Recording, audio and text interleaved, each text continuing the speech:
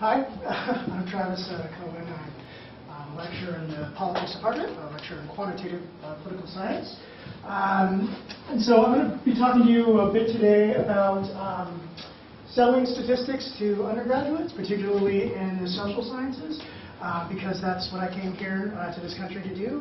A little bit on my career trajectory before this, just because I think that's what I should have been doing. It's a good lesson for any of you budding students. Just interpret the question how you want to interpret it. Before this, I was an applied statistician at Harvard Law School, where I ran the statistical services unit and taught stats to law students. And so I've made sort of a career out of teaching statistics and trying to communicate statistics to people that have no idea what really statistics do or what they can do. And so from there, it was over here, and since then I've been trying to get undergraduates in the social sciences to appreciate kind of the value of statistics. And so this is from the Nuffield Foundation. So the UK has a shortage of social science graduates with quantitative skills needed to evaluate evidence, analyze data, and design and commission research.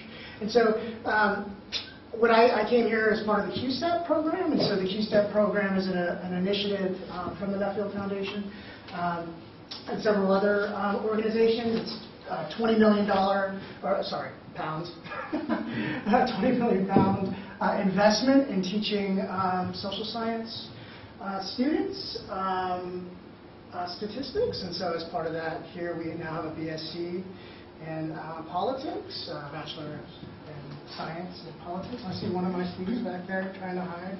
Yeah. So yeah, as part of this, we really are trying to fill this gap. And so we heard about the gap and kind of the people available to fill posts in sort of statistics jobs. And I'd say nowhere is this gap as large as it is in the social science kind of sector here in this country.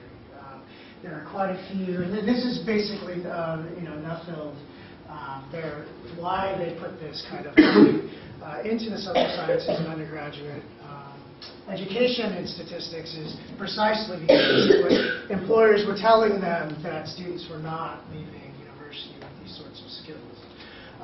So that is that.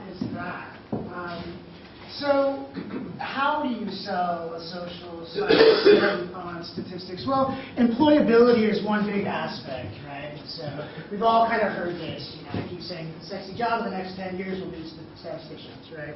So this is Hal Berry from Google, right? But he goes on to say the ability to take data, to be able to understand it, to process it, to extract value from it, to visualize it, to communicate. It's going to be a hugely important skill in the next decades, right? And so in QStep, right, that's the piece we're really trying to do, right?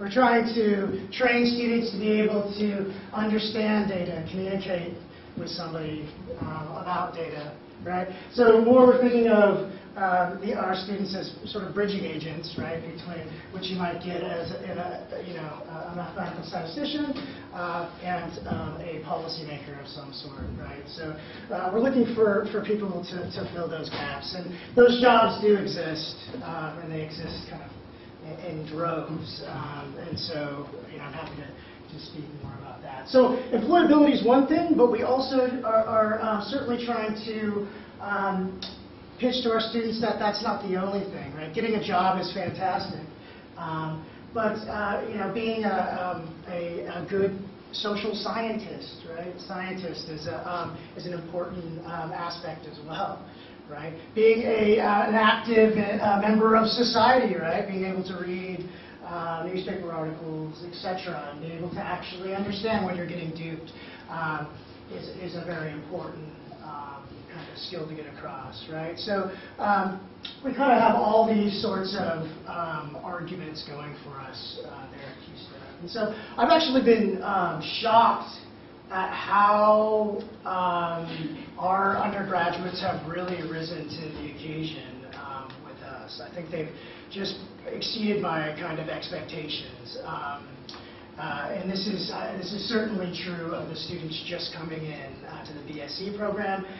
So I do think there's quite a bit of, it's a kind of a hopeful scenario with QStep, and I do think we will see kind of major improvement in that regard. So what's the biggest challenge? Currently it is this kind of maths anxiety, what I would call math anxiety. We don't say maths.